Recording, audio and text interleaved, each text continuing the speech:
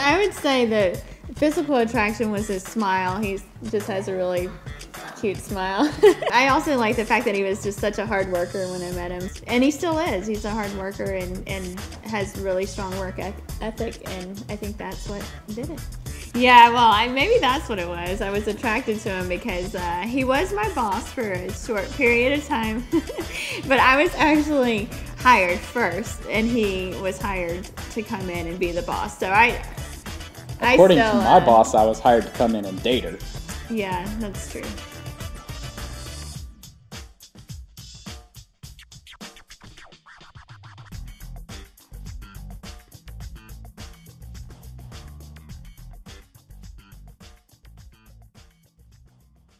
You haven't heard that story before. That's Katie Freeland. She's our South Kids pastor. You've got to hear that story. Say, hey, Katie, tell me more about that story. Thank you for coming today. I'm Kenny Davis, lead pastor. Welcome to our church, connecting people to God and each other through a genuine community experience. You should have experienced that today as you came in. There was a new person that came through the parking lot today, and I thought it was someone else. Okay, and I yelled, "Hey, big time, how are you?" And as this person got closer, I realized this was not who I thought it was. And I'm like, "Oh, gosh, I thought you were," and she's like, "Oh, I thought you were just calling me big time. I mean, you know." And I'm like, "Yeah, well, you know what? You are big time." And that's the thing. That's what we want to have here. If you are a first timer, you should have been treated with love when you came in, got a gift. We have a lunch right after church. Everybody should be coming to this lunch because it's an opportunity for us to get to know each other. We always want to, figure out how can we get to know each other better. Our lunch is a way to do that. We call it our eat and greet right over in the Life Center right across the ways. It's free for all of our first timers, and for anybody who's a regular, it's only $5 to eat, $3 for kids 10 and under. Super easy. Bathrooms in the back. There's a baby room in the back, nursing room. Everything's in HD. You cannot miss it. Hey, we're mixing things up a bit. Thank you for being here. Thank you for being here on time. Sometimes you just want to mix it up. Sometimes we're just like, hey, it gets to be a little religious. You know what I'm saying? It gets to be a little bit religious. And we said, let's mix it up a little bit. And plus, we wanted to get your tails here on time to church as well. We're in a very, very special series. If you're watching this online this week, thank you. I'm waving at you now saying thank you so much for making the time to sit on your couch with your spouse or to sit and wherever you are at work or wherever you're in your car and you're watching this. We are in a huge series for our church, not just for married people, but for unmarried people, people who've been divorced, people who are struggling, young people, and it's called From This Day Forward. When I've done weddings, or even in my own wedding, you take vows. And in the vows, there's a part in there where you say, from this day forward, and all the stuff that happened beforehand. And you may be, 50 when you get married. My grandmother was just married at 70, 77. You may be in the 20s, but still, guess what? You still had a past, and you still had things that you struggled with. And we say these words, from this day forward. From this day forward. I'll honor you. I'll love you from this day forward. Well, here's what we find out, is that even in the midst of marriage, we have to continue to say that phrase, don't we? That we go through things where things just happen, and we have to say, man, okay, we just went through this, but from this day forward, we're going to keep the covenant we have. We're going to keep the commitment we have. If you're unmarried in here today, we're giving you some amazing tools. I talked to 3 or 4 unmarried people last week after church, and I was just saying to them, and they're just talking about, man, this is good stuff. And I'm saying, man, I'm so envious of you right now. I'm so envious because you haven't gotten married yet, and you're hearing all of this. I'm so envious. And you're like, whoa, why are you so envious? I don't have a wife or a husband yet. I'm like, no, because now you're hearing, you're like getting these tools that are incredible. And if you're married, you're understanding that, man, maybe we need to renew some commitments in our life. Maybe for us to have the marriage that we really want to have, we have to renew some commitments in our life. 50% of marriages end in divorce. Young people even know that. 50% of marriages end in divorce, and then the other ones are at times miserable. We're so busy with schedules and struggling and chaos and stuff that it just gets to be miserable. So in this series, what we're looking at, we're just saying, how can we come together? Last week we said, hey, what we need to do is, whether we're unmarried or you're married, we've got to start with seeking God. And I think every one of you that has half of heart or half a brain that is sitting in here today, you realize, you're like, that seems so simple, but it's so true. That if we would just pray for one another, if we just say, let's do that together. There was a young couple that I saw at lunch last week. Young couple together, I say, listen, what an amazing principle this is for you. You're not married yet or anything else, but if you put God in the center of your relationship and you move to the center to where God is, how don't you get closer together as well?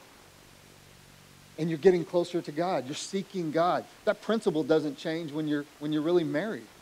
But let's put God on the outside. And you feel like you're coming closer together, but you're coming away from God. Last week we said just seek God together in prayer. And I know this week maybe you started off strong. You're like, yeah, we're gonna do that. I'm gonna text some prayers, and then maybe the busyness got you again. Hey, you miss a day, that's okay. You don't stop just because you miss a day with brushing your teeth or flossing or whatever. You don't not brush the next day, do you? Like, no, I'm back on it because my breath stinks and this marriage stinks right now, so I better get back on it and keep going. So last week we just talked about how with prayer, it creates great spiritual intimacy. If you're not doing that, you're like, man, it's kind of weird. But when you do that, and you're like, man, there's something special. I told this story of Christy praying for me and how it created like this great intimacy when I was having a crummy week. And that spiritual intimacy creates intimacy in other areas of your life. Other areas of your life. You know what I'm saying? Boys to Men gets being played a little bit more often, Intimacy. You're like, whoa, yeah, man, that's all from prayer. Well, God leads all that. Makes all that happen. So today, as we're moving forward in this series, we're learning, here's what we're learning. We're learning how to fight fair in our marriage. We're learning how to fight fair in our marriage. It's so important for us to hear this. Because for us, many of us, how many of you have fought over something just insignificant and stupid? Yeah, very good. Hands up, raise them up, raise them up. How many of you fought on the way to church? Go ahead. All right. How many of you are sitting by yourself right now? You're like, whoa, Jennings, how come you're sitting on the opposite side? That's very weird. No, but we do, don't we? I mean, it's just, it happens. That's the thing. We think that in unmarried, married, you have to hear this. We think that if we fight, that's unhealthy. No, it's not. No, that's not what it is. If we fight, it's how we fight. It's how we fight is what's important. I think we just need to learn how to fight. See, many of us, we never learned. Let's be honest. Our parents didn't walk us around the block. I've told this to many married couples before, and you think he just says that generally speaking. I've talked to many, many married couples who never were taught how to be married. Many of us, the young people, how many of you, your parents are really saying, hey, man, come on, hey, Chris, come on, and maybe this is happening. Let's walk around the block. I want to talk to you about being a husband. Some of us growing up in my generation, I'm sorry, we just didn't learn it. We had to just sit and maybe watch it, see it. But you know what? My parents, they didn't really fight around us. Yeah, they may pull the whole, let's go into the bathroom and turn the shower and the sink on, that whole move. And then there's the other side where some of you are saying, no, my parents fought. My parents fought and they just yelled and screamed in front of us. But for some of us, we just haven't learned, right, how to fight the correct way. And when most of us say, well, it's just saying sorry, right? If I just say sorry. I found some pictures this week that I want to show you. They're pretty cool. I'm going to look at them with you because they're kind of cool. Okay, look. This guy right here, this is a good way to say sorry, right? He stuck the cutting board on the oven and burned it through there. And so then he leaves it and writes a sweet note. That is just good. See, it's a tool for fighting fair. Look at this. What's the next one right here? Oh, right here. I'm sorry, Matt. I can't afford for both of us to use my face products. Yeah. Interesting way to communicate there, right there. How about this one? This is good for Joel. Beware. Carol, I am seriously so sorry. I couldn't kill it. I was so scared. It's so big. Look at that. Cup over the spider. And then finally, this is probably my favorite right here. I'm sorry I slapped you in the face twice when I was drunk. Please, a gift of bacon. What an offering. What a peace offering. If there's going to be a peace offering, it's like the Tommy boy, Is my face red? Is it, no, it's not red. Here's some bacon, No, here's some bacon. But, the reality of it is, and you young people, unmarried, you've got to hear this. The reality of it is that all couples will fight. All couples will fight. Why? Because we're sinful. That's just how it is. That's just the church word for it, if you want it, is that we're just sinful. We're born selfish. Babies say mine first, don't they? We're born that way. That's how we are. All couples will fight. But what we need to understand is that healthy couples fight fair. Healthy couples fight fair. If you hear something today and someone says water cooler, hey, what was church about? Man, healthy couples, he just said healthy couples fight fair. Unhealthy couples fight dirty. They fight with low blows and accusations. And my last wife didn't do it that way. Or my other husband would take us to this place. Or my mom cooked it this way. Ooh. Oh, come on, someone say, "Aw, dang," in here. Oh, dang, he just went there. Healthy couples, listen, healthy couples fight for resolution. They fight for resolution. Unhealthy couples fight for victory. I'm going to figure out a way I'm going to win this. Unhealthy couples have to win. Healthy couples say, man, we got to find resolution. In fact, there's a great study by a guy named Dr. John Gottman. He's a marriage specialist. He studied couples who fought for 16 years. And what he could do is that he could take you and your spouse. He could take you and your spouse into a room, say, okay, here's what's some of the issues you struggle with. He could watch you for 5 minutes on how you fight. For 5 minutes, he could watch you on how you fight. And to a 91% probability, 91% probability could predict whether you would get a divorce or not. Marriage specialist at 16 years did the whole thing, and he could tell by the way that we fight for 5 minutes whether or not we would get a divorce. It's not if you're going to fight. We are going to fight. It says, couples, are we going to seek God in the midst of our fight? Are we going to seek God in the midst of our fight? So James, let's look at the Bible here, okay? Bible verse, we're looking here, James 1, 19 to 20. The brother of Jesus probably had, knew the stuff, knew what he was talking about. He called himself a bondservant of Christ. The brother of Jesus, he said, man, I'm close. I know what's going on here. Let me give you something you can hold on to today. If you're like, I need some scripture to hold on to, I'm giving it to you right now, and we're going to work through it together. James 1, 19 and 20. Listen to this. It says, everyone, okay? Not just some of you are saying, well, I'm good, I'm fine. No, James said, okay, for those of you who think you are all it. No, everyone should be quick to, somebody say it with me, should be quick to what? Listen. Whoa, is that hard to say for anybody? Come on, let's say it together with passion. Work with me. Thank you very much. Everybody should be quick to listen. And what else? We should be slow to, that's right. Many of you need this. Slow to speak. That's right. Slow to become angry, for a man's anger does not bring about the righteous life that God desires. So many of you are saying, okay, then you got with the righteous word and all stuff, and I'm not sure. No, that's what you desire. That's what you stood across from your spouse, your future spouse, when you made vows in front of them to the covenant of God. You stood across from them and said, that's the kind of life that you are striving for them. Under God, bowing to God. And so when we read this, we're saying, man, James is just challenging us on how we deal with each other in our relationships. You're sitting here today saying, man, I walked into a marriage series. What the heck is going on? This is for everybody. This is for everyone on how we deal with each other in relationships. I want you to watch, though, as we look at James 1:19, and let's just break this down. How one verse, inspired by God in Scripture, can change everything for us, unmarried or married. So here's 3 rules I want to share, okay? And you have booklets today. If you don't have a marriage booklet, this is huge to have, very important to have. We gave them out last week. We have a table in the back where you can pick up your booklet. Don't be embarrassed right now. I'm giving you full get up, go. You can strut. You can do what you want. Just make sure you have a marriage booklet. In this booklet, there's places for notes. Follow along. Bulletin. Thank you for strutting, Brady. That made me feel better. There's devotions in here. Young people, you need one too. Don't stop at the donuts. There's devotions in here.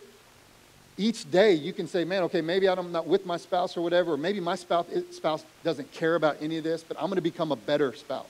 And in the booklets there is a devotion. If you're just like visiting, you're like, I'm not going to take their booklets. There's bulletins. sitting in your seats, follow along with me today, all right? First thing we have to do is that we need to stop. We need to stop. We need to stop when we're in a fight and things are escalating, things are getting high, things have already been said. We have to stop, and we have to stop and listen carefully. Stop and listen carefully. Many of us, again, we haven't seen this. We haven't seen this. You're just like, well, I don't have a model for this. Like what I saw a mom who just nonstop never let my dad talk. This is all I saw. So this is what I do. I saw a dad who just never, ever let my mom get a word in edgewise.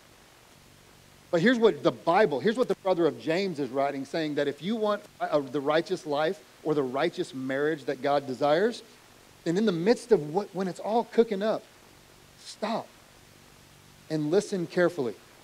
James 1:19 is very clear. Everyone should do what? Say it aloud. Be quick to what? Come on, be passionate. Quick to listen. But what we're often quick to do is we're quick to speak.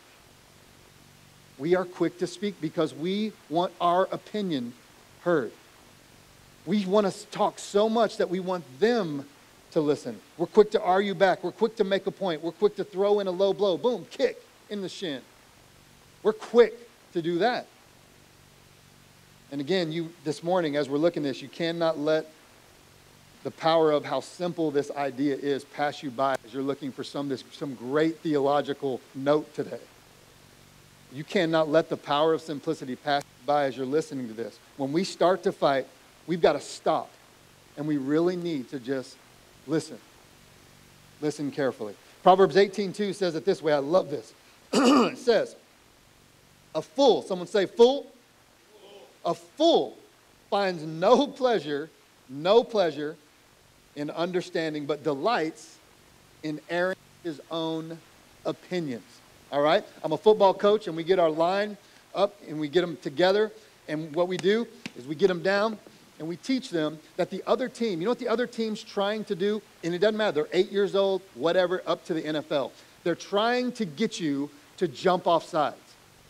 If they can get you to jump off sides, first of all, you are going to give them more yardage because you get a penalty for it, but you also look like a fool doing it.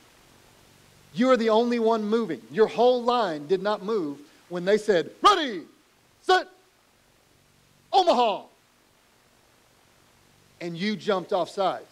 And then, they show the dope on TV, right? When they're like, yep, offsides, number 77, and the dope's like, he's like walking around, he's like, oh, no, I'm the dope, And we teach our boys, even at 8 years old, that we teach them, you wait till the ball moves. You stay on sides. You stay on sides.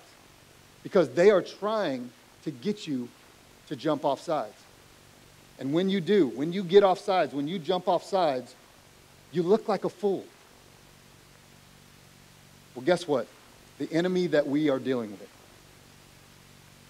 he wants you to jump off sides. He doesn't want you to be on sides. He wants you to just keep airing your own opinions because he knows when you do, you will be a fool. He doesn't want you to have a marriage with wisdom. He wants you to be a fool. He doesn't want you to be on sides with your spouse. He doesn't want you to be on sides with your future spouse. He doesn't want that. He wants you to be a fool. And a fool is like, hey, I don't really care about what you're saying. I'm going to tell you what I'm thinking. I don't care about what you're saying. I don't really value that. I'm going to tell you what I'm thinking. But I'm going to tell you, I'm just going to give it this all to you. But see, what we often do in fights, instead of being on sides, what are we? We're off sides in our fights. We're not trying to understand the other person. We just want to be heard. And that's foolish. That's what the scripture says. I'm just a messenger, really. Scripture just says, man, that I can't tell you. And not a person in here wants to be foolish. You don't. You aspire to be, I'm a great businessman. Oh, I'm an amazing house mom, whatever. I'm amazing. I'm fool. And the Bible says, well, if you do these things in your number one investment, your marriage, then you are actually stupid. You're foolish. So the second thing here, Scripture teaches us as we're looking at this, James, it says, we have to do this. We have to guard our words faithfully. We have to guard our words faithfully. Everyone should be quick to listen and slow to what? That's right, quick to listen and slow to speak. When you are slow and methodical at anything, aren't you careful? Aren't you careful? If you're slow and methodical in how you speak when you're in an argument, then you're probably careful with your words. You're careful with your words. So we have to guard our words faithfully. Proverbs 21:23 says it this way, and you can look it up yourself. It says, watch your tongue.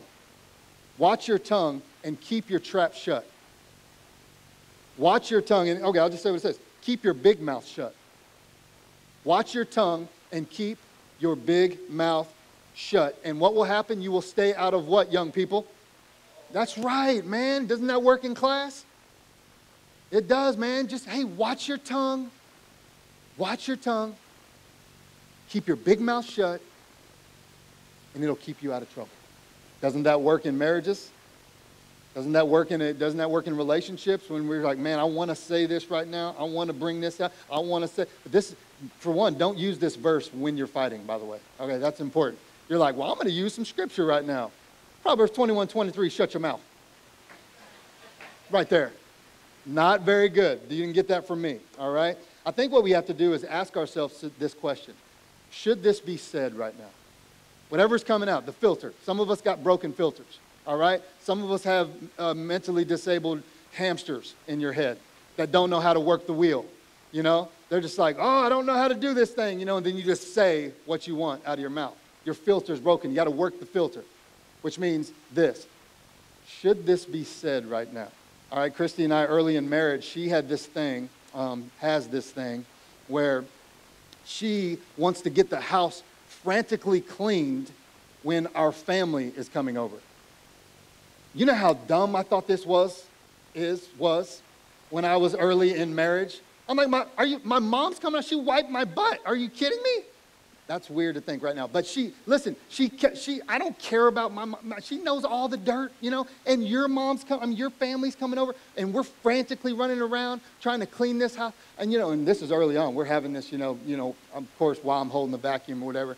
And I'm like, well, this is, man. And I said, I'll never forget it. Should this be said? No, it probably shouldn't, but it did be said. And I said, you got problems.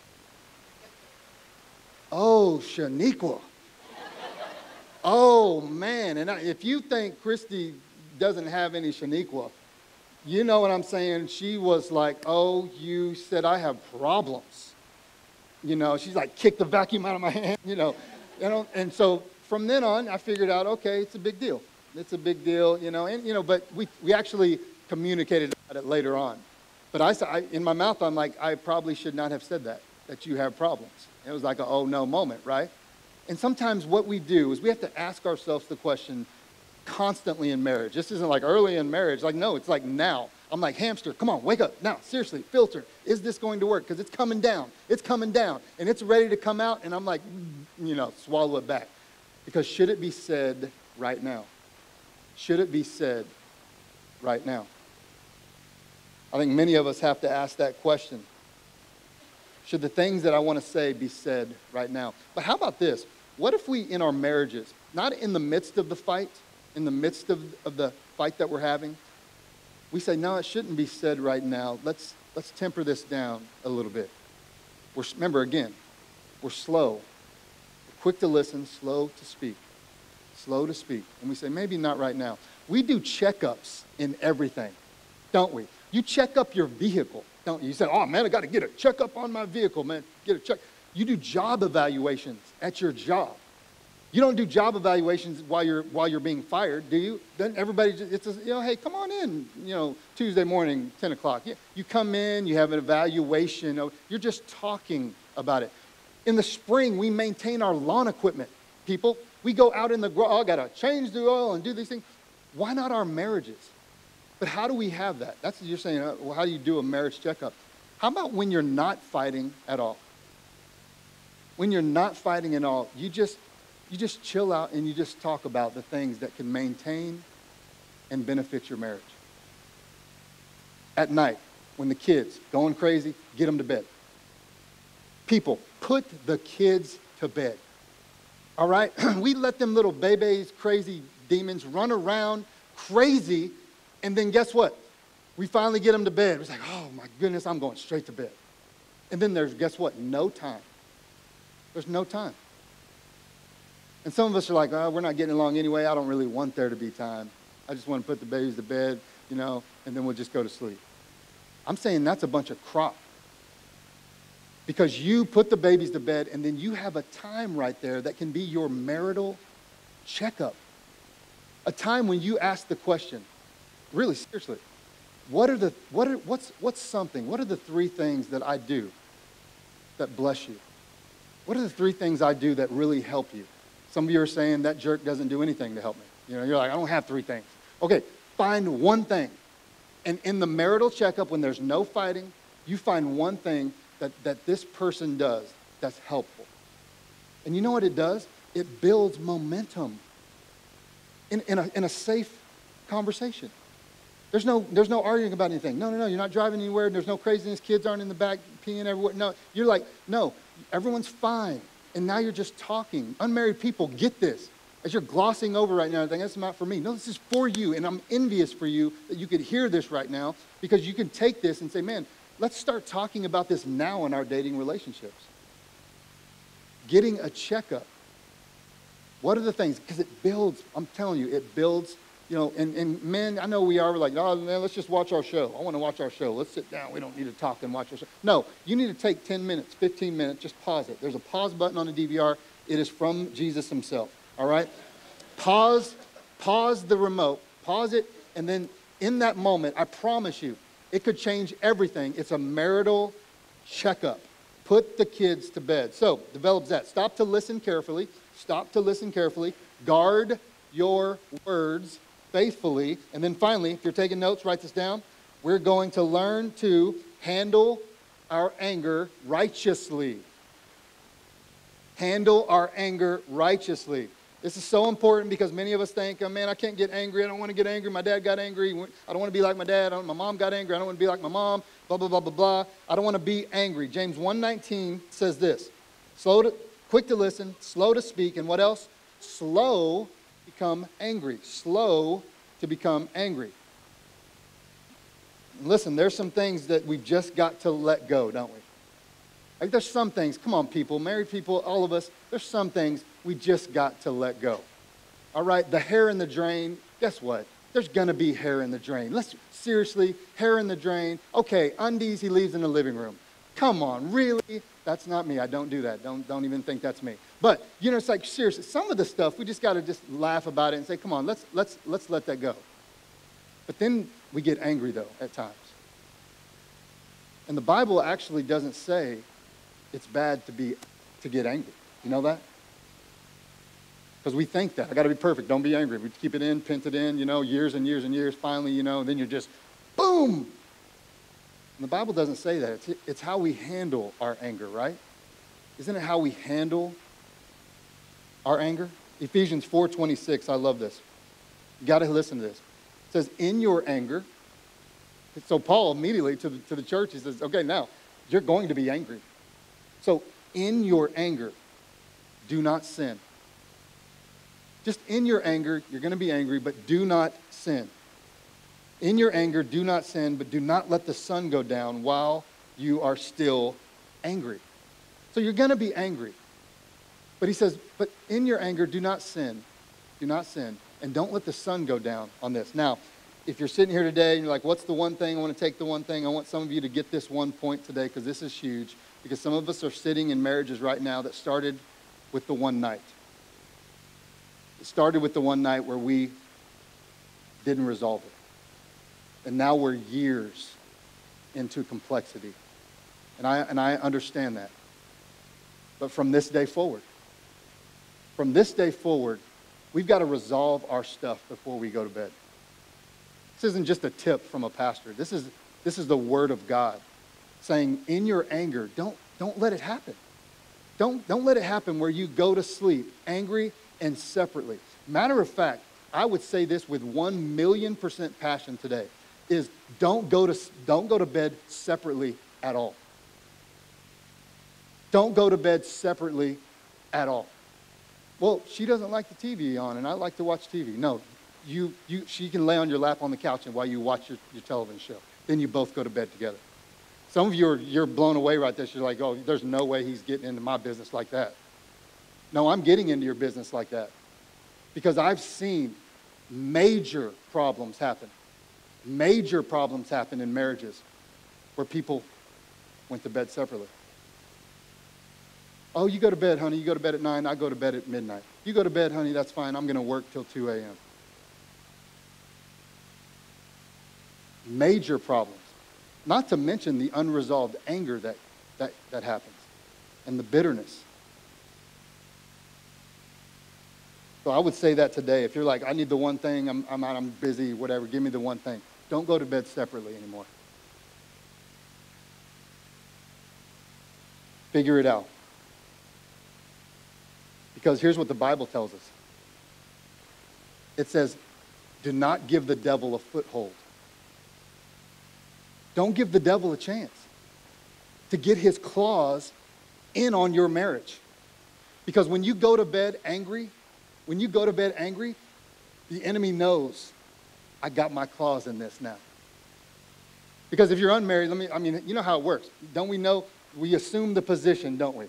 Don't we assume the position? Check this out. I got a few pictures to show you. Okay, so what do? We assume the position where, okay, now, we're looking at, those of you who are married, you know what I'm talking about. She faces one wall, and you face the other. And the butt doesn't touch. Don't even think that, no, we're going to get a butt on this. No, it doesn't touch. Wall, right? And then maybe one of them is like, oh, let me sit up. I'm going to huff a little bit.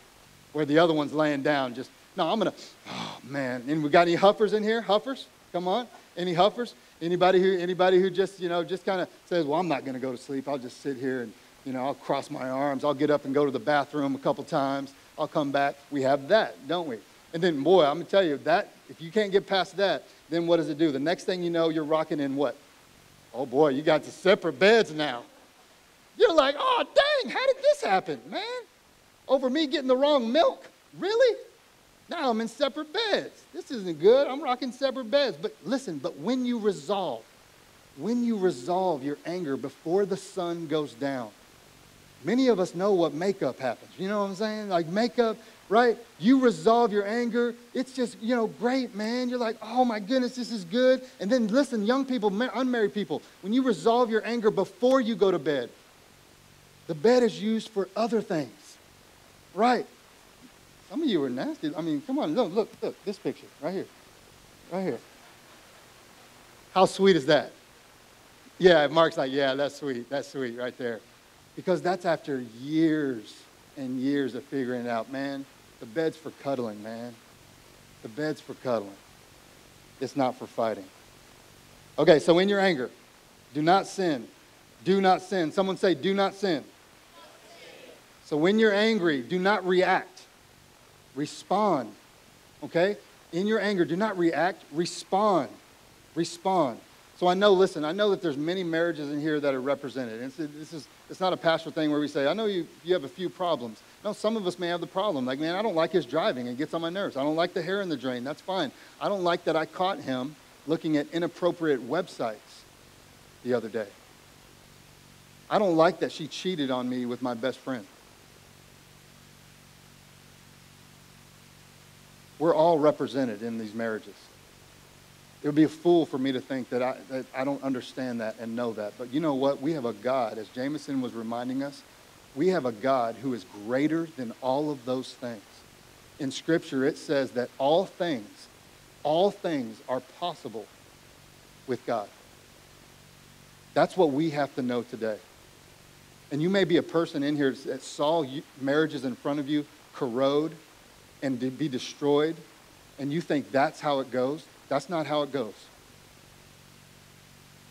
That's not the design. And I want to share with you some quick warning signs that we have to hear today. And if you have these, then help's needed right now. Help is needed right now. And you can write these down. They're going to be quick here. There's criticizing. Okay? There's contempt. There's defensiveness. And there's stonewalling. And you're like, what are all these? Not complaining. Isn't complaining different? Complaining is, hey, you told me you were going to do this and you didn't do it. I wish you would have done that. I mean, come on, that's complaining. No, criticizing is this. You never do what you said you were going to do. Isn't there a difference in the two? Like, criticizing is that. You never do what you say you were going to do. And when you find that in your marriage, there's a consistency of what? A critical spirit in your marriage. And it needs help. It needs help right now. Criticism then moves to what we call is contempt, where there's disgust, there's eye rolling, there's making fun of your spouse in front of your friends. You don't think it's sweet anymore, they're sweet anymore. So you have to make little snide comments here and there and comment on their thing on Facebook in front of the whole world and say, oh, but you're dumb or did this or whatever else. And you're saying, whoa, that's terrible. No, but that's warning signs that the marriage needs help. And then there's defensiveness, where we just say, man, listen, you spend a bulk of your time just defending yourself. You don't even listen to anything else. You just defend yourself. You defend your ways. You try to make it, rational. You rationalize your ways. You just spend your time defending yourself. And how does it work? How does it work that way? And finally, there's what? Stonewalling. And stonewalling is just what it says it is. You say, I'm done. I'm in for the kids. I don't want to be in the same bed with them. I don't want to be in the same room with them. I don't want to cook meals for them. I don't want to grill for her. I don't want to buy her flowers. I don't care about her. I'm stonewalling. I'm just waiting for it all to be done. I'm just done. And when it gets there, you've got to have God there. We have to seek God. Seek God. And we got to fight. We got to fight for it. And you're saying, man, well, all the fighting or stuff, we fight, each other. But let me tell you where we have to be, is that we have to be healthy in how we fight, and then we have to acknowledge together that we're fighting an enemy together. When Christy and I go to a restaurant, we've done this a lot in our marriage. I mean, pretty much the whole time, if we can, in the circumstance, is that we sit on the same side of the booth together in a restaurant. It freaks the waitresses out, and it's awkward for a minute, and they're sliding glasses over. They're like, what are you doing? And I'm like, no, I want to sit on the same side. Every now and then, just kind of, no. But we sit on the same side, and I'm like, no, this is great, man. I'm not sitting over there. And for me, now it just becomes this symbol together. That we're together. We're together, we're sitting together. We're not on the other side. And you're thinking, oh, that's judgmental. If I sit on the other side, now I'm a terrible person. No, I'm not saying that. The point is that that's the point for me. Is that I want to sit on the same side as my spouse. If I'm unmarried, I want to find a spouse who will sit on the same side of the fight. And I want to fight against this enemy who is trying, I promise you, and it's in Scripture. He wants to steal what you have, he wants to kill what you have, and he wants to destroy what you have. It's time we all sit on the same side together, isn't it? It's time for us to realize that, man, maybe we're not doing this the way the Bible's telling us. I'm not quick to listen. Maybe it's time to confess that today. It's time to come out of, I'm just in a church moment and he's making me feel this way. No, you are a jerk. And you do need prayer. And this is the place to start. This is the place where you say, man, I want to grab the hand of my spouse. Or I want to ask God to help me with my future spouse. And you young people that are sitting up front, young people here, you're thinking, we don't think about this, do this. You know how quick it's going to be here? And if you don't start thinking about these things now, then it'll punch you in the face when you get there. And you'll be like, oh my gosh, I wasn't prepared for this. Now's the time. Now's the time where we confess this to God and we change on how we fight. We fight healthy. And then we fight together against the enemy. We got a cool thing that's not just for today. And we're going to keep it here. And we have 2 altar areas that were put together. In just a minute, as we're having worship and we're in our prayer time, this is going to be a moment where you're going to feel kind of uncomfortable. You're going to be like, man, maybe, I don't know if we do this. Do we do it or not? I'm like, I don't know if there's a question about it. I think it's like, if we need help, if we want to say, God, help us how we deal with each other. Let's get on our knees together and let's pray. If you said, we didn't pray together this week and we forgot about it, now's the time to confess that and say, man, we said we would pray together and we didn't do it. If you were, if you signed the covenant and you're like, man, I'm engaged in this, and this week you said, no, that stuff's nonsense, and maybe today's the day you confess that and say, come on, babe, let's go up there, let's get up there, and let's get on our knees. And you'll see in here, there's a place for you to do prayer requests as well. Maybe you grab one and you just say, man, I'm going to write this prayer request and I'm going to just post it up on the board. Board with some crosses, it's super cool. There's just a place, just a time for us to come up together. Maybe you're unmarried today. Maybe you're divorced today. Maybe you're saying, I don't know if there's a chance. Maybe today's the time where you come up and you say, all things are possible with God. All things. He can heal my heart. He is the one who's preparing my future. So it may be for you today. I'm going to pray for us all, and then we're going to open up the altars. We're going to begin to worship. All the stuff that you are used to, we're going to do. And we're just going to have the altars open. It may be a time where you want to pray with your child. Maybe you have your child with you and say, man, I want to pray for your future spouse. I want to pray that you're hearing this, although we've never seen this. I want to pray for you. Let's pray this morning. Father God, Father, I come to you right now and just praying for each and every one of us who are fighting for our marriages. Father, we don't want miserable marriages, God. We don't want our marriages to end, Father, with stonewalling. Father God, we want to be healthy. Father, we're all going to fight. That's the reality, God. But Father, you've shown us through Scripture. You have been our Father. You've modeled what that means to how to fight, how to be quick to listen and slow to speak and slow to anger. God, if we do those, you've promised that that's what you desire. Father, I pray that, man, if there's hearts in here that are struggling with this, that are calloused, God, I pray that you can change that. We know you can.